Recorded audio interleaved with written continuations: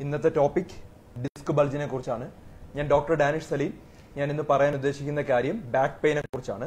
നമ്മുടെ കൂടെ doctor natarajan Meenakshi Sundaram, consultant brain and spine surgeon, PRS hospital. Very good evening to all. നമ്മൾ കഴിഞ്ഞ ഒരു വീഡിയോ ചെയ്തായിരുന്നു. നമ്മൾ ബാക്ക് പെയിനെ കുറിച്ച്, ബാക്ക് പെയിന്റെ കാരണങ്ങൾ, ബാക്ക് പെയിൻ ഉണ്ടാവുന്നതിന്റെ മെയിൻ റീസണുകളെല്ലാം നമ്മൾ ഡിസ്കസ് ചെയ്തു. അതിൻ്റെ അകത്ത് ഒത്തിരി സംശയങ്ങൾ വന്നു. ഞങ്ങൾ പലതും ആൻസർ ചെയ്തു. ഒരു ഏകദേശം 90% ആൻസർ ചെയ്തെന്നാണ് എൻ്റെ ഒരു കണക്കുകൂട്ടൽ. അപ്പം അതിൻ്റെ അകത്ത് ഞാൻ കോമൺ ആയിട്ട് പറഞ്ഞത് എന്താന്ന് പറഞ്ഞാൽ, ബാക്ക് പെയിൻ ഉണ്ടാക്കുന്നതിന്റെ ഏറ്റവും കോമൺ സ്പ്രെയിൻ ആണ്. സ്പ്രെയിൻ എന്ന് പറഞ്ഞാൽ നമുക്ക് ഉളുക്ക്, സാധാരണ രീതിയിലുള്ള ഉളുക്ക്, അതാണ് ഏറ്റവും കോമൺ. അത് കഴിഞ്ഞതിന് ശേഷം ഏറ്റവും കോമൺ എന്ന് പറഞ്ഞാൽ എന്തെങ്കിലും പാത്തോളജി ഉണ്ട്, അല്ലെങ്കിൽ ഡിസ്കിന് എന്തെങ്കിലും പ്രോബ്ലം ഉണ്ടെങ്കിൽ എന്ന് എല്ലാവരും പറയാറുണ്ട്. അപ്പൊ ഡിസ്ക് പ്രോബ്ലം ഉള്ളവരാണ് കൂടുതൽ ഞങ്ങളെ വിളിച്ചത്. അപ്പൊ ഇന്നത്തെ ടോപ്പിക് എന്താന്ന് പറഞ്ഞാൽ ഡിസ്ക് ബൾജ്, അല്ലെങ്കിൽ ഡിസ്ക് ഹെർണിയേഷൻ, ഡിസ്ക് പ്രൊലാപ്സ്, ഇതിനെ കുറിച്ചാണ് ഞങ്ങൾ എക്സ്പ്ലെയിൻ ചെയ്യാൻ പോകുന്നത്. അപ്പൊ ആദ്യമായി തന്നെ നോർമൽ കഴിഞ്ഞ പ്രാവശ്യം പറഞ്ഞ കാര്യമാണ്, ഒന്നുകൂടെ വീണ്ടും എക്സ്പ്ലെയിൻ ചെയ്യുവാണ്. ഞാൻ വെർട്ടിബ്ര കൊണ്ടുവന്നിട്ടുണ്ട്. ഇതാണ് നമ്മുടെ നോർമൽ ആയിട്ടുള്ള നട്ടൽ. നട്ടലിന്റെ അകത്ത് നമുക്ക് ഇതിപ്പോ നമ്മുടെ കഴുത്ത്, തല വരുന്ന ഭാഗമാണ് ഈ ഒരു ഭാഗം എന്ന് പറയുന്നത്.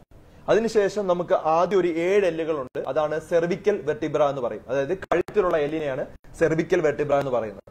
അതിനുശേഷം നമ്മുടെ നെഞ്ചിന്റെ ഭാഗത്തൊക്കെ ഉള്ള വെർട്ടിബ്രയാണ് തൊറാസിക് വെർട്ടിബ്ര എന്ന് പറയുന്നത്. അതിനുശേഷം കുറച്ചുകൂടെ താഴെ ഇടുപ്പിന്റെ ഭാഗത്തായിട്ട് ലംബാർ വെർട്ടിബ്ര, നമ്മുടെ ബാക്ക്, ഈ താഴെ അവിടെയാണ് കൂടുതൽ നമ്മൾ ഡിസ്ക് ബൾജ്, ഡിസ്ക് പ്രൊലാപ്സ് അങ്ങനെയുള്ള പ്രോബ്ലംസ് ഒക്കെ കേൾക്കുന്നതും. നമ്മൾ ഇരിക്കുന്ന ഭാഗത്ത് തട്ടുന്ന ഭാഗവുമല്ല സേക്രവും ലംബാറുമാണ്. അപ്പൊ അത് കഴിഞ്ഞ ശേഷം കോക്സിക്സ് എന്ന് പറഞ്ഞൊരു ഭാഗം കൂടെ അടിയിലുണ്ട്. പക്ഷെ അതിൽ വലിയ പ്രോബ്ലംസ് ഒന്നും ഉണ്ടാവാറില്ല. ഇടിച്ച് വീഴാതെ, നമ്മൾ അങ്ങനെ മൂടിടിച്ച് വീഴാതെ അങ്ങനെ പ്രോബ്ലം ഉണ്ടാവാറില്ല. ഇനി നിങ്ങൾ അറിഞ്ഞിരിക്കേണ്ടത്, ഇതിന്റെ ഓരോ വെർട്ടിബ്രേസിന്റെ ഇടയിൽ കൂടെയാണ് നമ്മുടെ ഓരോ നെർവ് വരുന്നത്, അതല്ലെങ്കിൽ സ്പൈനൽ നെർവ്സ് എന്ന് പറയും. നമുക്ക് ഒത്തിരി സ്പൈനൽ നെർവ്സ് ഉണ്ട്. ഈ സ്പൈനൽ നെർവ് എല്ലാം വരുന്നത് ഈ ഒരു വെർട്ടിബ്രയുടെ ഇടയിൽ കൂടെയാണ്. അപ്പം എന്തെങ്കിലും ഒരു പ്രോബ്ലം വെർട്ടിബ്രയ്ക്ക് ഉണ്ടെങ്കിലോ, വെർട്ടിബ്രയിൽ ബൾജ് ഉണ്ടെങ്കിലോ, അല്ലെങ്കിൽ വെർട്ടിബ്രൽ ഹെർണിയേഷൻ, അതായത് ആ ഒരു ഭാഗത്ത് കണ്ടോ ഡിസ്കിന്റെ ഇടയ്ക്ക്, ഇതിനിടയ്ക്ക് ഒരു ഡിസ്ക് ഉണ്ട്. ഈ വെർട്ടിബ്രയുടെ ഇടയ്ക്കെല്ലാം നമുക്കൊരു കുഷൻ പോലൊരു സാധനമുണ്ട്, കുഷൻ പോലുണ്ട്. അപ്പൊ അതിനെന്തെങ്കിലും ഒരു പ്രോബ്ലം വരിക, അതിന് തേയ്മാനം വരിക, അല്ലെങ്കിൽ ഈ ഒരു വെർട്ടിബ്ര തെറ്റിപ്പോവുക, അങ്ങനെയൊക്കെ ഉണ്ടാവുമ്പോൾ ഈ നരമ്പിന് അത് കംപ്രസ് ചെയ്യാനും, ഈ നരമ്പ് കംപ്രസ് ചെയ്യുന്ന കാരണം ശക്തമായ വേദന, അത് കൂടാതെ കാലിലോട്ടൊക്കെ തരിപ്പ്, ചിലപ്പോൾ കാലിന് ചെരുപ്പൊക്കെ ഊരിപ്പോവും, നമുക്ക് നടക്കാൻ പോലും പറ്റാത്ത രീതിയിലുള്ള ബുദ്ധിമുട്ടുകളൊക്കെ ഉണ്ടാവും. ഇത് അന്ന് വ്യക്തമായി പറഞ്ഞതാണ്. പക്ഷെ ഒന്നുകൂടെ നിങ്ങൾക്ക് കുറച്ചു പേർക്ക് കേൾക്കാൻ വേണ്ടി വീണ്ടും ഡീറ്റെയിൽ ആയിട്ട് പറയുകയാണ്. ഇനി നടരാജൻ ഒരു വീഡിയോ വെച്ച് അത് എക്സ്പ്ലെയിൻ ചെയ്തു തരും. കുറച്ചുകൂടെ നിങ്ങൾക്ക് വ്യക്തമായി മനസ്സിലാവും ഇതെങ്ങനെയാണ് ചെയ്യുന്നത്. Doctor Natarajan please. நம்ம commonest cos of back pain நம்ம நேத்தே டிஸ்கஸ் ചെയ്തിട്ടുണ്ട്, മെക്കാനിക്കൽ, നോൺ മെക്കാനിക്കൽ വിസറന്റ്. പക്ഷേ ഈ ഡിസ്കഷൻ நம்ம മെയിൻ ആയിട്ട് നോക്കുന്നത് ഡിസ്ക് ബൾജ്. ഡിസ്ക് ബൾജ് എന്താ, எப்படி ആ ഡിസ്ക് ബൾജ് വരുന്നുണ്ട്, எப்படி വേദന വരുന്നുണ്ട്, എപ്പം സർജറി ചെയ്യണം, எப்போ நம்ம സർജറി ചെയ്യാമ நம்ம ടാബ്ലറ്റും ഫിസിയോതെറപ്പി എക്സസൈസും ചെയ്ത് നോക്കാൻ പറ്റും அப்படிங்கறது நம்ம ஒரு டிஸ்கஷன் செய்யும். இப்ப நம்ம ஃபர்ஸ்ட் ഈ ഡിസ്ക് എന്താ அப்படிங்கறது നോക്കും. ഇത് നമ്മുടെ മുതുകെലുമ്പാണ്. സോ ഇതുപോലെ നമ്മ കുളിയും പോത്, നിമിരും പോത്, ഇരിക്കും പോതും ഇതുപോലെ നമ്മുടെ നട്ടൽ എലുമ്പ് മൂവ്മെന്റ് ഇരുന്നിട്ടുണ്ട്. സോ ഈ മൂവ്മെന്റ് ആപ്പമേ ഈ ഡിസ്ക് നമ്മ സ്റ്റെബിലൈസ് ചെയ്യ വേണ്ടി വരും. സോ ഇതാണ് ഡിസ്ക്. ഈ 2 നട്ടൽ എലുമ്പാണ്, നടുവിൽ ഇരിക്കുന്ന ഡിസ്ക് ആണ്. സോ ഈ ഡിസ്ക് 2 ലെയർ ആയിട്ട് ഉണ്ട്. പക്ഷെ ഇത് ഔട്ടർ ലെയർ, ഇതിക്ക് പേര് ആനുലസ് ഫൈബ്രോസിസ് ആണ്. ഇത് ഉള്ള ഉണ്ടാകുന്നതിക്ക് പേര് ന്യൂക്ലിയസ് പൾപോസസ് എന്ന് പറയും. പക്ഷെ ഈ ന്യൂക്ലിയസ് പൾപോസസ് ഒരു ജെൽ പോലെ ഉണ്ട്.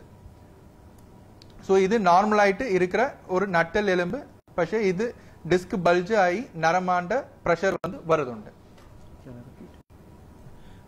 ഡോക്ടർ നടരാജൻ പറഞ്ഞത് എന്താന്ന് പറഞ്ഞാൽ, നമുക്കൊരു ഡിസ്കിന്റെ അകം എടുക്കുമ്പോൾ, അകം എടുക്കുന്ന സമയത്ത് ഡിസ്കിന്റെ എന്തുണ്ട്, ഡിസ്കിന്റെ ഭാഗത്ത് ആനുലസ് ഫൈബ്രോസിസ് എന്ന് പറഞ്ഞ വെളിയിലുള്ളതുണ്ട്. പിന്നെ അതുപോലെ ന്യൂക്ലിയസ് പൾപോസിസ് നടുക്കുള്ള ഭാഗമുണ്ട്.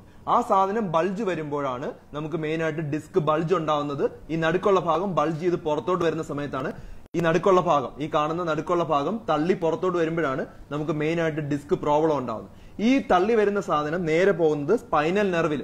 സ്പൈനൽ നെർവ് എന്ന് പറഞ്ഞാൽ നമ്മൾ നേരത്തെ കാണിച്ച നെർവിലാണ് പോയി കംപ്രസ് ചെയ്യുന്നത്. അപ്പോഴാണ് നമ്മുടെ ലക്ഷണങ്ങളൊക്കെ ഉണ്ടാവുന്നത്. സോ ഇപ്പം ഈ ഔട്ടർ ലെയർ ഇന്നർ ലെയർ പറയக்கூடாது. ഈ ഔട്ടർ ലെയറിൽ வந்து ஏதேனும் வந்து ஒரு இன்ஜுரி போல இருக்கும் உണ്ടെങ്കിൽ ഈ ഉള്ള இந்த ஜெல் லைக் ஸ்ட்ரக்சர் இது வந்து ഈ ഔട്ടർ ലെയറെ തള്ളിട്ട് വരും. അതാണ് வந்து டிஸ்க் பல்ஜ்னு வந்து പറയக்கூடியതാണ്. സോ അപ്പം ഇത് வந்து നമ്മുടെ கார்டியாக் மல்டிபிள் நர்வ்ஸ் வந்து പറயக்கூடியது. நம்ம நரம்புன்னா ഇവിടെ ഉണ്ട്. ஒவ்வொரு லெவலையும் வந்து ഇവിടെ வந்து ஸ்பைனல் நர்வ் ஆயிட்டு வந்து வெளியே வருதுണ്ട്. இதானு வந்து நரம்பாണ്. சோ இது காலாண்ட உள்ள எல்லா நரம்பும் ഈ இடத்துல வந்து ഉണ്ട്. ஒவ்வொரு நரம்பாயிட்டு வந்து ஒவ்வொரு லெவல்ல வந்து வெளியே வரும். சோ இது சென்ட்ரல் டிஸ்க் பல்ஜ்னு പറയുന്നത് வந்து என்னன்னா നമ്മുടെ സെൻട്രൽ ആയിട്ട് வந்து ബൾജ് ആയി ഈ നരമ്പാണ്ട പ്രഷർ വരുന്നുണ്ട്. ലാറ്ററൽ ഡിസ്ക് ബൾജ് வந்து என்னென்னெങ്കിൽ ഈ ബൾജ് வந்து இதுல டயர் வந்து ഈ ஜெல் வந்து பல்ஜ் ஆയി ഈ നരമ്പാണ്ട പ്രഷർ വരുന്നുണ്ട്. சோ இது கம்ப்ளீட் ஆயிட்டு பிரேக் ஆன சேஷம் ഈ டிஸ்க் வந்து நன்னாயிட்டு வந்து ഈ நியூக்ளியஸ் பல்போசஸ் ഈ ஜெல் வந்து வெளியே வருது. இதுக்கு பேரு வந்து டிஸ்க் எக்ஸ்ட்ரூஷன் പറയും. நம்ம டிஸ்க் வந்து டிஸ்க் ப்ரொட்ரூஷன், எக்ஸ்ட்ரூஷன், செக்வஸ்ட்ரேஷன் வந்து പറയും. അപ്പോൾ ഡോക്ടർ നടരാജൻ പറഞ്ഞുകൊണ്ടിരുന്ന കാര്യം എന്ന് പറയുമ്പോൾ ഈ ബൾജ് ഉണ്ടാവുന്നതിന് പല കാരണങ്ങളുണ്ട്. എന്തൊക്കെയാണ് കാരണങ്ങൾ എന്ന് പറഞ്ഞു കഴിഞ്ഞാൽ മെയിൻ ആയിട്ട് നമ്മൾ നോർമലായിട്ട് ജനിക്കുന്ന സമയത്ത് 80% നമ്മുടെ ബോഡിയിൽ വെള്ളമാണ്. 80%. ഒരു നോർമൽ ഒരു അഡൽട്ട് ആവുന്ന സമയത്ത് നമ്മളെ നോർമൽ ഒരു 15 വയസ്സൊക്കെ കഴിയുന്ന ഒരു അഡൽട്ടിന് 60% നമ്മുടെ ബോഡിയിൽ വെള്ളമാണ്. കുട്ടികൾക്ക് 80%, മെയിൽസിനാണെങ്കിൽ 60%, ഫീമെയിൽസിനാണെങ്കിൽ 50% ബോഡിയിൽ വെള്ളമാണ്. ഈ വെള്ളം കുടിക്കുന്നതിന്റെ കുറവ് അല്ലെങ്കിൽ നമ്മുടെ ഓസ്റ്റിയോപോറോസിസ് നമ്മുടെ ബോഡിയിലുള്ള കാൽഷ്യത്തിന്റെ കുറവുണ്ടാവുക അല്ലെങ്കിൽ ഇതുപോലെ ഒരു ആക്സിഡന്റ് ഉണ്ടാകുന്ന സമയത്ത് പെട്ടെന്ന് ഒരു കുഴിയിൽ പോയി വീഴുക അങ്ങനെയുള്ള സമയത്ത് പിന്നെ നമുക്ക് അതുപോലെയുള്ള നമ്മുടെ സിറ്റിംഗ് പോസ്റ്റർ കറക്റ്റ് അല്ല, നമ്മൾ ഇരിക്കുന്നത് കറക്റ്റ് നട്ടല്ലത് വളച്ചാണ് ഇരിക്കുന്നത്, അല്ലെങ്കിൽ നിൽക്കുന്ന രീതി കറക്റ്റ് അല്ല, അല്ലെങ്കിൽ നമ്മൾ വെയിറ്റ് എടുക്കുന്നത് കറക്റ്റ് അല്ല, അങ്ങനെയുള്ള പല പ്രശ്നങ്ങൾ കാരണം ഇതുപോലുള്ള ഡിസ്ക് ബൾജ് അല്ലെങ്കിൽ ഡിസ്ക് പ്രോബ്ലം ഉണ്ടാവാനുള്ള ചാൻസ് ഉണ്ട്. ഇപ്പം ഡാനിഷർ പറഞ്ഞ മാതിരി ഈ ഇരിക്കുമ്പോൾ നടക്കുമ്പോൾ കിടക്കുമ്പോൾ ഉണ്ടാകുന്ന എതനാല வந்து വേദന ഉണ്ടെങ്കിൽ வந்து ഇதை வந்து നോക്കട്ടെ. ക്ലോസ് ചെയ്യും. സോ ഇപ്പം ഈ വാല്യൂ வந்து കാണുന്നത് வந்து நம்ம டிஸ்காண்ட பிரஷர் ஆனோ. സോ ഏത് പൊസിഷനിലാണ് வந்து ഈ പ്രഷർ കൂടുതൽ ഉണ്ടെന്ന് മാത്രം வந்து கொஞ்சம் നോക്കട്ടെ. സോ പ്രോൺ പൊസിഷൻ ഈ കിടക്കുമ്പോൾ வந்து ഈ പ്രഷർ வந்து കുറവാണ്. സോ அதனால வந்து നമ്മുടെ എക്സസൈസസ് എല്ലാം வந்து പ്രോൺ പൊസിഷനിൽ വെച്ച് நம்ம ചെയ്തുകൊണ്ട് வந்து ബെറ്റർ ആയിട്ട് வந்து ഉണ്ട് ഫിസിയോതെറാപ്പി എക്സസൈസസ്. പക്ഷെ അടുത്ത് നിൽക്കുമ്പോൾ வந்து ഈ പ്രഷർ வந்து കൂടുന്നുണ്ട്. 531 കിലോ പാസ്കൽസ് എന്ന് வந்து പറയും. ഇരിക്കുമ്പോൾ ഇന്നും പ്രഷർ வந்து കൂടിയിട്ടുണ്ട്. പക്ഷേ നിന്നിട്ട് കുനിയുമ്പോൾ വലിയ പ്രഷർ ആയിട്ട് வந்து കൂടുന്നുണ്ട്. സോ ഇതുമായിട്ട് வந்து പ്രഷർ வந்து കൂടിയിട്ടുണ്ട്. സോ കിടക്കുമ്പോൾ வந்து 91 കിലോ പാസ്കൽ ആണ്. ഈ നിൽക്കുമ്പോൾ வந்து 539 പ്രഷർ ആണ്. ഈ ഉட்காരുമ്പോൾ வந்து 623 ആണ്. അതേത് வந்து നിന്നിട്ട് കുനിയുമ്പോൾ வந்து 1324 ആണ്. സോ ഇത് வந்து നമ്മുടെ ഡിസ്കോட പ്രഷർ ആണ്. സോ ഈ പ്രഷർ வந்து കൂടുതലാണ് ശേഷം പെട്ടെന്ന് வந்து നമുക്ക് വേദന வந்து വരുന്നുണ്ട്. സോ അതാണ്ട ശേഷം നമുക്ക് മുതുക് വേദന ഈ ഡിസ്ക് ബൾജ് ആയിട്ട് வந்து വരുമ്പോൾ നമ്മ അതുക്കേത്ത മാതിരി നമ്മുടെ ലൈഫ് സ്റ്റൈൽ മോഡിഫിക്കേഷൻ வந்து ചെയ്യണമെന്ന് வந்து പറയുന്നത്. ഇപ്പൊ ഡോക്ടർ പറഞ്ഞതുപോലെ നമ്മൾ ഈ കിടക്കുന്ന സമയത്താണ് പ്രഷർ കുറവെങ്കിലും നമ്മൾ ഫുൾ ടൈം കിടക്കണമെന്നല്ല ഡോക്ടർ പറഞ്ഞത്. ഡോക്ടർ പറഞ്ഞത് നമ്മുടെ എക്സസൈസ് ചെയ്യുന്ന സമയത്തും മറ്റും ഈ ഒരു ചെയ്യേണ്ടത് കിടക്കുന്ന സമയത്ത് തന്നെ ചെയ്യണം. പിന്നെ നമ്മുടെ എല്ലാ പൊസിഷനും നമ്മൾ എങ്ങനെയാണ് നിൽക്കേണ്ടത്, എങ്ങനെയാണ് ഇരിക്കേണ്ടത്, അതുപോലെ വെയിറ്റ് എടുക്കേണ്ടത് എങ്ങനെയാണ്, ഇതിനെ കുറിച്ചൊക്കെ ഞങ്ങൾ പറഞ്ഞു തരാം. അത് പല കറക്റ്റായിട്ട് ചെയ്യുവാണെങ്കിൽ ഇതുപോലുള്ള ബാക്ക് പെയിൻസ് ഒക്കെ നമുക്ക് ജീവിതത്തിൽ നിന്ന് മാറ്റി നിർത്താൻ പറ്റും. പലവർക്കും നമ്മൾ പറയുന്നത് കൺസർവേറ്റീവ് മാനേജ്മെന്റ് ആണ്. വളരെ കുറച്ചു പേർക്ക് മാത്രമേ സർജറി കൊണ്ട് നമ്മൾ ട്രീറ്റ്മെന്റ് ചെയ്യാറുള്ളൂ. അപ്പൊ സർജറി ചെയ്യേണ്ട കാരണങ്ങളൊക്കെ ഡോക്ടർ നടരാജൻ വ്യക്തമായി പറഞ്ഞു തരും. Next what will discuss. ഇപ്പം സർജറി എപ്പോൾ வந்து ഡിസ്ക് സർജറി வந்து ரொம்ப இம்பார்ட்டன்ட் ആണ്. இது வந்து നോക്കിക്കട്ടെ. ഇത് പക്ഷേ ഇവളുടെ സമയം வந்து நம்ம ഡിസ്ക് ബൾജ് வந்து മെയിൻ ആയിട്ട് வந்து നോക്കിയിട്ടുണ്ട്. സോ ഇത് வந்து ഡിസ്ക് ബൾജ് ആന ശേഷം ഈ ബോൺ வந்து സ്ലിപ്പ് ആകുന്നുണ്ട്. സോ ഇത് வந்து ഡിസ്ക് ആണ്, ഇത് வந்து നമ്മുടെ നട്ടൽ, ഈ രണ്ടും வந்து നട്ടൽ എലുമ്പാണ്, ഇത് வந்து നമ്മുടെ ഡിസ്ക് ആണ്. സോ ഈ ഡിസ്ക് வந்து ബൾജ് ആകുമ്പോൾ வந்து ഈ ബോൺ வந்து നട്ടൽ എലുമ്പ് வந்து സ്ലിപ്പ് ആകുന്നുണ്ട്. സോ அதுக்கு പേരേ வந்து ഇൻസ്റ്റബിലിറ്റിன்னு வந்து പറയും.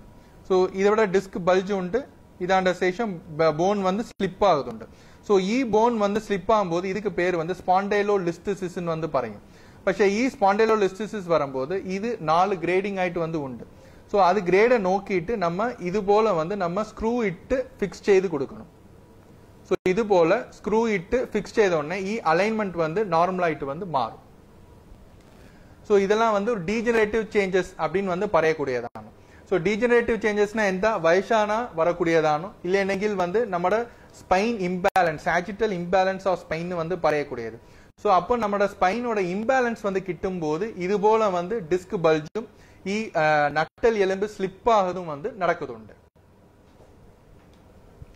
ഇനി നമുക്ക് എങ്ങനെയാണ് ഇത് ഒരു നോർമൽ സിറ്റിംഗ് പൊസിഷൻ എങ്ങനെയാണ് ഇരിക്കേണ്ടതെന്ന് പറയുമ്പോൾ നമ്മുടെ എപ്പോഴും ബാക്ക് സപ്പോർട്ട് ഉള്ളിടത്ത് വേണം ഇരിക്കാൻ. ഇരിക്കുന്ന സമയത്ത് നമ്മുടെ ബാക്ക് സപ്പോർട്ട് ചെയ്ത് നമ്മൾ കയറി നട്ടിൽ നേരെ വേണം എപ്പോഴും ഇരിക്കാൻ. നമ്മൾ എപ്പോഴും നടുവ് വളച്ച് ഇരിക്കാതിരിക്കാൻ ശ്രമിക്കുക. രണ്ടാമത്തെ കാര്യം, നമ്മൾ ഒത്തിരി നേരം നിൽക്കുകയാണെങ്കിൽ, നിൽക്കുന്നത് വളരെ നല്ലതാണ്, നമുക്ക് ഒത്തിരി നമ്മുടെ എനർജി കുറയും. കിലോ നമ്മൾ ഇരിക്കുമ്പോൾ ഉള്ള എനർജി പോലെ അല്ല നമുക്ക് നിൽക്കുമ്പോൾ കൂടുതൽ എനർജി വേണം. അപ്പൊ കൂടുതൽ എനർജി നമ്മുടെ ബോഡിയിൽ നിന്ന് പോകും, നമുക്ക് വെയിറ്റ് കുറയും. അതുകൊണ്ട് എപ്പോഴും ഇരിക്കണമെന്ന് നമ്മൾ പറയുന്നില്ല. എപ്പോഴും വെയിറ്റ് കുറയ്ക്കാൻ നമ്മൾ പറയുന്നത് നടക്കുക, ഇടക്കിടക്ക് നിൽക്കുക എന്നുള്ളത് തന്നെയാണ്. ഇനി നിങ്ങൾ ഒരു കുറെ നേരം 1 മണിക്കൂർ കൂടുതലൊക്കെ ഇരിക്കുന്നുണ്ടെങ്കിൽ ഇടയ്ക്കൊന്ന് നിന്ന് ഒന്ന് സ്ട്രെച്ച് ചെയ്യുക, അത് വളരെ ഇമ്പോർട്ടന്റ് ആണ്. രണ്ടാമത്തെ കാര്യം, നമ്മൾ നിൽക്കുന്ന സമയത്ത് നമ്മളൊരു ഒത്തിരി നേരം നിൽക്കുവാണെങ്കിൽ ഒരു സ്റ്റൂളോ അല്ലെങ്കിൽ ഒരു സാധനം വെച്ച് സപ്പോർട്ട് ചെയ്യാൻ വേണ്ടി ഒരു കാല് കയറ്റി വെക്കുക. ഒരു കാല് കയറ്റി വെക്കുന്നത് നിങ്ങൾക്ക് ഇത് കാണാൻ പറ്റുമെന്ന് അറിയില്ല. അത് നിൽക്കുന്ന പോലെ ഒരു കാല് വെക്കുക ചെയ്യാം. പിന്നെ ഈ ഒരു എക്സസൈസ് നമുക്ക് ചെയ്യാൻ പറ്റുന്നതാണ്, നല്ലൊരു എക്സസൈസ് ആണ്. കാരണം നിങ്ങൾക്ക് ബാക്ക് പെയിൻ ഒക്കെ ഉണ്ടെങ്കിൽ നിങ്ങൾക്ക് ഇങ്ങനെ സ്ട്രെച്ച് ചെയ്യാം. അതായത് കമിഴ്ന്ന് കിടന്നതിന് ശേഷം കൈ ഇവിടെ കുത്തിയതിനു ശേഷം നല്ലവണ്ണം സ്ട്രെച്ച് ചെയ്യുക. സ്ട്രെച്ച് ചെയ്ത് നല്ലവണ്ണം സ്ട്രെച്ച് ചെയ്യുക. ഇങ്ങനെ സ്ട്രെച്ച് ചെയ്യുന്ന സമയത്ത് ഇതിനെ പറയുന്ന പേര് മെക്കൻസി മെത്തേഡ് എന്നാണ്. ഇത് പറയുന്ന സമയത്ത് നമ്മൾ തള്ളിയിരിക്കുന്ന ബൾജ്, ഇപ്പൊ നോക്കൂ, നമുക്ക് ഇവിടെ കാണാം, ഇവിടെ നമുക്ക് ഡിസ്ക് ബൾജ് ഉണ്ട്, കണ്ടോ, ഇവിടെ വളരെ ഡിസ്ക് ബൾജ് ഉണ്ട്. ഇവിടുത്തെ നരമ്പിനെ അത് കംപ്രസ് ചെയ്യുന്നുണ്ട്, ഇപ്പൊ ഇങ്ങനെ നമ്മൾ എക്സസൈസ് ചെയ്യുമ്പോൾ ഇത് സ്ട്രെച്ച് ചെയ്യുവാണ്, കണ്ടോ, എല്ലാ വെർട്ടിബ്രേസും സ്ട്രെച്ച് ആവുകയാണ്. അതുകൊണ്ടുകൂടി നമ്മൾ വെളിയിലോട്ട് ഇതിപ്പോ തള്ളിയിരുന്ന സാധനമാണ്. നമ്മൾ ഇങ്ങനെ സ്ട്രെച്ച് ചെയ്ത് എക്സസൈസ് കണ്ടിന്യൂസ് ആയിട്ട് ഒരു 6 മാസം അല്ലെങ്കിൽ 3 മാസം ഒക്കെ ചെയ്യുമ്പോൾ ഇത് അകത്തോട്ട്, അതായത് തള്ളിയിരുന്ന ന്യൂക്ലിയസ് പൾപ്പോസിൽ നിന്ന് പുറത്തു വന്ന സാധനം കുറെ ക്രമേണ അത് അകത്തോട്ട് വരികയാണ്. ഇതിന് കൂടെ നമ്മൾ വെള്ളം ധാരാളം കുടിക്കുക, വെയിറ്റ് കുറയ്ക്കുക, അങ്ങനെ പലതും ചെയ്യാം. അപ്പം നമ്മുടെ ഈ ഡിസ്ക് പഴയതുപോലെ ആവുകയാണ്. ഈ ഒരു ടെക്നിക്കാണ് നമ്മൾ ചെയ്യേണ്ടത്. ഇതിനെ നമ്മൾ പ്രോൺ അല്ലെങ്കിൽ മെക്കൻസി മെത്തേഡ് എന്ന് പറയും. ഈ ഒരു എക്സസൈസ് നിങ്ങൾ ചെയ്യുക. നിൽക്കുന്ന സമയത്ത് ഒരു സ്റ്റൂളോ അല്ലെങ്കിൽ ഒരു സാധനം വെച്ച് ഒരു കാല് സപ്പോർട്ട് ചെയ്യുക. ഇനി എന്തെങ്കിലും വെയിറ്റ് എടുക്കുവാണെങ്കിൽ കുനിഞ്ഞ് നിന്നിട്ട് വേണം. ഒത്തിരി വെയിറ്റ് ഉള്ള എടുക്കുവാണെങ്കിൽ നമ്മൾ കുനിഞ്ഞിരുന്നതിന് ശേഷം വേണം വെയിറ്റ് എടുക്കാൻ. അത് എപ്പോഴും ശ്രദ്ധിക്കേണ്ട ഒരു കാര്യമാണ്. ഏറ്റവും കോമൺ ആയിട്ട് വരുന്ന മിസ്റ്റേക്ക് അതാണ്, നിന്നുകൊണ്ട് വെയിറ്റ് എടുക്കുക എന്നുള്ളത്. ശക്തമായ വെയിറ്റോ ഒത്തിരി വെയിറ്റ് ഉണ്ടെങ്കിൽ നമ്മൾ 2 കൈ കൊണ്ടൊക്കെ എടുക്കുന്ന വെയിറ്റ് ആണെങ്കിൽ കുനിഞ്ഞിരുന്നതിന് ശേഷം വേണം. അതുപോലെ ഇതുപോലെ നടുവേദന ഉള്ളവരൊന്നും ഒരിക്കലും നിന്നുകൊണ്ട് വെയിറ്റ് എടുക്കാൻ പാടില്ല.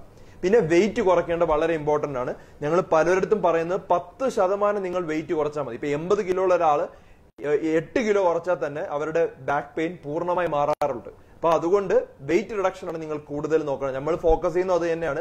വെയിറ്റ് റിഡക്ഷന് വേണ്ടി ഒത്തിരി ടിപ്സ് നമ്മൾ പറഞ്ഞിട്ടുണ്ട്. അപ്പൊ അത് നിങ്ങൾ ഫോളോ ചെയ്യുക. പിന്നെ എപ്പോഴും വാമപ്പ് ചെയ്യുക. എക്സസൈസ് ഇല്ലാത്ത ലൈഫ് ഇല്ല. നമ്മൾ രാവിലെ എഴുന്നേറ്റതിന് ശേഷം എല്ലാ ജോയിന്റ്സും അനങ്ങുന്ന രീതിയിലുള്ള എക്സസൈസ്, നമ്മൾ കൂടുതൽ എക്സസൈസിന്റെ വീഡിയോസ് എങ്ങനെയാണ് ചെയ്യേണ്ടത് അങ്ങനെയുള്ള വീഡിയോസ് ഒക്കെ നമ്മൾ എക്സ്പ്ലെയിൻ ചെയ്യുന്നുണ്ട്. ബാക്കി ഡോക്ടർ നടരാജൻ എക്സ്പ്ലെയിൻ ചെയ്യും. സർജറി ഈ ഡിസ്ക് ബൾജ് வந்து മെയിൻ ആയിട്ട് வந்து 80 to 90% പെർസെന്റേജ് ഓഫ് പേഷ്യൻസ് வந்து நம்ம സർജറി ചെയ്യാമ வந்து മാനേജ് ചെയ്യാൻ പറ്റും. So main principle of conservative management എന്താ அப்படின்னு வந்து അത് നോക്കട്ടെ. സോ ഇത് മെയിൻ ആയിട്ട് 3 പ്രിൻസിപ്പിൾ ആയിട്ട് தான் ഇപ്പോൾ ആൾറെഡി ഡാനിഷ് പറഞ്ഞത് സമ്മറൈസ് ചെയ്തിട്ടുണ്ട്. സോ മെയിൻ ആയിട്ട് வந்து വേദനயான ടാബ്ലറ്റ്സ് வந்து കഴിക്കണം, ഫിസിയോതെറപ്പി എക്സസൈസസ് வந்து ചെയ്യണം, ரிலாக்ஸேஷன் டெக்னிக்ஸ், இது யோகா இல்ல அது போல வந்து ரிலாக்ஸேஷன் டெக்னிக்ஸ் வந்து செய்யணும். நம்மட மைண்ட் செட் வந்து ஒரு பாசிட்டிவ் ஆட்டிடியூடோட வந்து இருக்கணும். சோ அதான வந்து ഈ ரிலாக்ஸேஷன் டெக்னிக்ஸோட மெயின் இதானோ. சோ ஒரு பாசிட்டிவ் ஆட்டிடியூடோட இருக்கும்போது வந்து நம்மட ഈ വേദന வந்து நமக்கு குறையும். சோ இது வந்து சைக்காலஜிக்கல் ரீசன்ஸ்னு പറയും. പക്ഷേ ബ്രെയിൻ ആൻഡ് வந்து சில இம்பல்சஸ் வந்து போகுதுണ്ട്. சோ அது நம்ம பாசிட்டிவ் ஆட்டிடியூட் இருக்கும்போது வந்து ആ இம்பல்சஸ் நல்ல வலியதாயிட்டு வந்து இருக்கும். സോ ഈ 3 പ്രിൻസിപ്പിൾ ആയിട്ട് தான் ഫസ്റ്റ് வந்து நம்ம ചെയ്യും. സോ വേദനயான ടാബ്ലറ്റ്സ് കുളികൾ കഴിക്കണം, ഫിസിയോ എക്സസൈസസ് ചെയ്യണം, അടുത്ത് നമ്മുടെ യോഗ റിലാക്സേഷൻ ടെക്നിക്സ് கொஞ்சம் ചെയ്യണം. സോ ഇതിൽ ഈ 3 ചെയ്ത് നമ്മളാണ്ട് வந்து ഈ വേദന കുറവില്ലെങ്കിൽ നെക്സ്റ്റ് நம்ம സർജറി ചെയ്യ വേണ്ടി വരും. സോ സർജറി நம்ம 2 ടൈപ്പ് ആയിട്ട് வந்து സർജറി ചെയ്യും.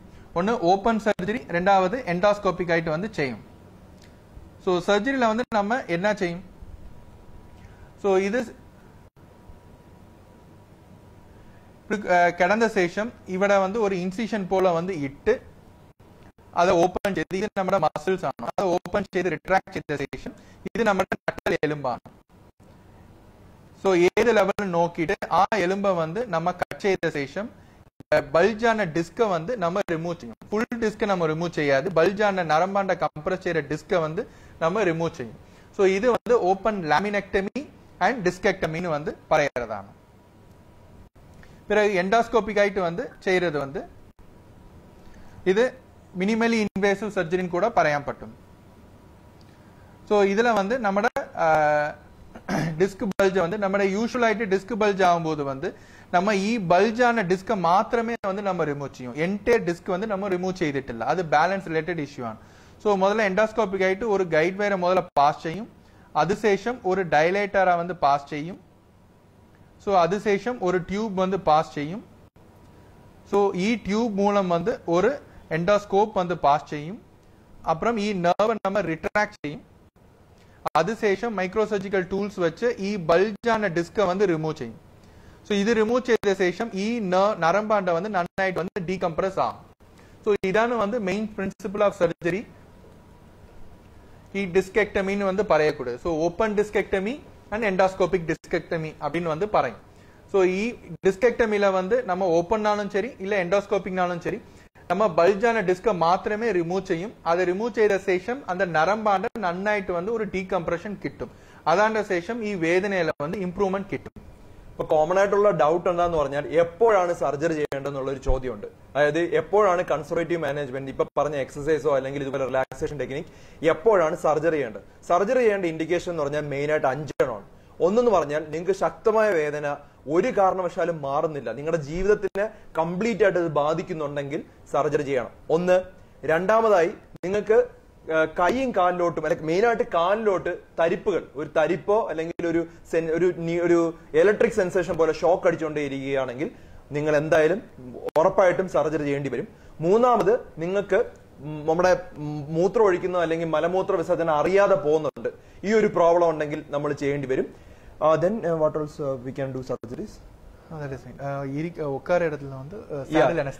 നമ്മൾ ഇരിക്കുന്ന സമയത്ത് നമ്മുടെ അതായത് ബാക്കിന്റെ സമയത്ത് തൊട്ടാൽ അറിയാത്ത രീതിയിലുള്ള സെൻസേഷൻ കുറയുക. അതുപോലെ നമ്മൾ കാലെടുത്ത് വെക്കുമ്പോൾ സാധാരണ രീതിയിൽ നമ്മൾ കാലെടുത്ത് വെക്കുമ്പോൾ നമ്മൾ ഇങ്ങനെയാണ് ഇരിക്കുന്നത്, കാലിങ്ങനെയാണ് നമ്മൾ എടുത്ത് വെക്കുന്നത്. പക്ഷെ നമ്മൾ കാല് പൊക്കുമ്പോൾ കാലിങ്ങനെ താഴോട്ട് പോകും. അങ്ങനെ ഫുഡ് ഡ്രോപ്പ് എന്ന് പറയും, കാലിന് ശക്തി ഇല്ലാതെ വരിക. അതായത് മെയിനായിട്ട് കാലിന്റെ ആ ഭാഗം നമ്മൾ സാധാരണ നമ്മൾ കാലൊക്കെ എടുത്തു വെക്കുമ്പോൾ ഇങ്ങനെ പോകും, അതിന് പകരം തൂങ്ങി പോവുകയാണെങ്കിൽ ഈ 5 കാരണത്തിൽ ഏതെങ്കിലും ഉണ്ടെങ്കിൽ നമ്മൾ സർജറി ചെയ്യേണ്ടി വരും. ഇനി ഡോക്ടർ നടരാജൻ പറഞ്ഞതുപോലെ നമ്മുടെ മനസ്സിന്റെ ഉറപ്പ് വളരെ ഇമ്പോർട്ടന്റ് ആണ്. പോസിറ്റീവ് ആറ്റിറ്റ്യൂഡ് വേണം, അത് ഭയങ്കര ഇമ്പോർട്ടന്റ് ആണ്. നമ്മളത് മാറുമെന്നുള്ള വിശ്വാസം വേണം. പിന്നെ വിശ്വാസം ഇല്ലെങ്കിൽ, കാരണം അതിന്റെ അത് വെറുതെ പറയുന്നല്ല, ഇതൊക്കെ ബ്രെയിനിന്റെ അകത്ത് എൻഡോർഫിൻസ് അതുപോലെ പല നല്ല ഹാപ്പി ഹോർമോൺസ് ഉണ്ട്. അത് ഒത്തിരി കൂടിയാൽ പല പഠനങ്ങളിലും പറയുന്നത് നമ്മുടെ വേദനകൾ കുറയുമെന്നുള്ളതാണ്. അപ്പൊ അതിനുള്ള പല എക്സാമ്പിൾസ് ഉണ്ട്. നമ്മളൊരു പുതിയൊരു വീഡിയോ തന്നെ അതിന് ചെയ്യാം. എന്തൊക്കെയാണ് ഹാപ്പി ഹോർമോൺസ്, എങ്ങനെയാണ് അത് പ്രവർത്തിക്കുന്നത്, എങ്ങനെ അത് വേദന കുറയ്ക്കും എന്നുള്ള കാര്യങ്ങൾ പറയാം നമ്മള്. ഇപ്പൊ നമ്മൾ ഇവിടെ നിർത്തിയാണ്. Anything else you have to add? Okay. So നിങ്ങളുടെ സംശയങ്ങൾ, എന്തെങ്കിലും സംശയം?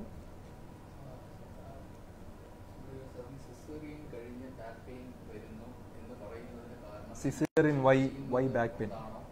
It is visceral cause of back pain.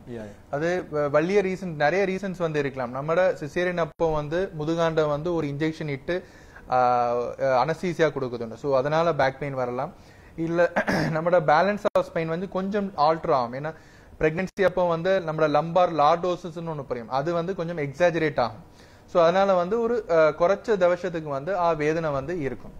So ഇത് வந்து visceral causes of back pain வந்து പറയും. പക്ഷേ ഇത് ഡിസ്ക് ബൾജുക്കും ഇതുക്കും வந்து റിലേഷൻ வந்து അല്ല റിലേഷൻ ഇല്ലെങ്കിൽ പോലും നമ്മൾ എക്സസൈസ് ആണ് ഏറ്റവും ഇമ്പോർട്ടന്റ്. നമ്മൾ അതിനുശേഷം എക്സസൈസ് ഡോക്ടർ റെക്കമെൻഡ് ചെയ്യും, അത് കൃത്യമായി ചെയ്യുക.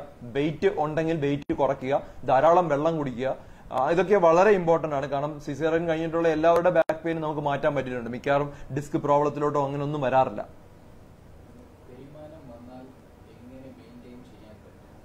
Already there is a disc bulge, so how will you manage? ഞാൻ ഓൾറെഡി പറഞ്ഞതുപോലെ 3 വിഷയം: വേദനയാണ് ടാബ്ലറ്റ്, ഫിസിയോതെറപ്പിയാണ് എക്സസൈസ്, നല്ല ഒരു റിലാക്സേഷൻ ടെക്നിക്സ്. സോ அப்புறம் மெயின் ஆயிட்டு வந்து ஃபர்ஸ்ட் அண்ட் ஃபார்மோஸ்ட் வந்து wait reduction. So wait reduction ஆயிட்டு வந்து மெயின் ஆயிட்டு வந்து செய்யணும். அது சேஷம் இது வந்து செய்யணும். ஸோ ஏது டிஸ்க் பல்ஜா இருந்தாலும் பேக் பெயினுக்கு வந்து நம்ம 6 weeks to 3 months வரைக்கும் நம்ம കൺസർവേറ്റീവ് മാനേജ്മെന്റ് ഞാൻ പറഞ്ഞ ഈ 3 പ്രിൻസിപ്പൽ ആയിട്ട് வந்து ചെയ്തു നോക്കും.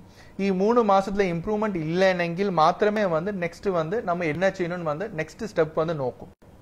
സോ ഇത് നമ്മൾ സർജറി പറഞ്ഞ് ഡിസ്കസ് ചെയ്തിട്ടുണ്ട്, എക്സസൈസസ് ഡിസ്കസ് ചെയ്തിട്ടുണ്ട്. പക്ഷെ ഇത് നടുവിൽ வந்து നമ്മുടെ മുതുകാണ്ട ഒരു ഊസിയിട്ട് സ്റ്റീറോയിഡ് ഇഞ്ചക്ഷൻ എപ്പിഡ്യൂറൽ ഇഞ്ചക്ഷൻ வந்து ഒന്ന് പറയും, അത് வந்து ചെയ്തുണ്ട്. പക്ഷേ ഈ 3 സ്റ്റെപ്പും வந்து நம்ம ചെയ്തുണ്ട്. ഫസ്റ്റ് வந்து കൺസർവേറ്റീവ് മെഷേഴ്സ്, അത് ഇംപ്രൂവ്മെന്റ് ഇല്ലെങ്കിൽ നെക്സ്റ്റ് வந்து മുതുകാണ്ട ഇഞ്ചക്ഷൻ ഇട്ട് നോക്കും, അതും ഇല്ലെങ്കിൽ അടുത്ത് வந்து സർജറി. സോ സർജറി வந்து ഒരു ലാസ്റ്റ് റിസൾട്ട് ആയിട്ട് தான் நம்ம നോക്കും. But conditions and patient to patient variation ഉണ്ട്. പിന്നെ കോമൺ ആയിട്ടുള്ള മിസ്റ്റേക്ക് എന്ന് പറഞ്ഞു കഴിഞ്ഞാൽ ഡിസ്ക് ബൾജ് എന്ന് പറഞ്ഞ് നിങ്ങൾക്ക് റിപ്പോർട്ട് തന്നു കഴിഞ്ഞാൽ അല്ലെങ്കിൽ നരമ്പുകളെ കംപ്രസ് ചെയ്തിട്ടില്ല എന്ന് പറഞ്ഞിട്ടുണ്ടെങ്കിൽ നിങ്ങൾ അധികം പേടിക്കേണ്ട ആവശ്യമില്ല.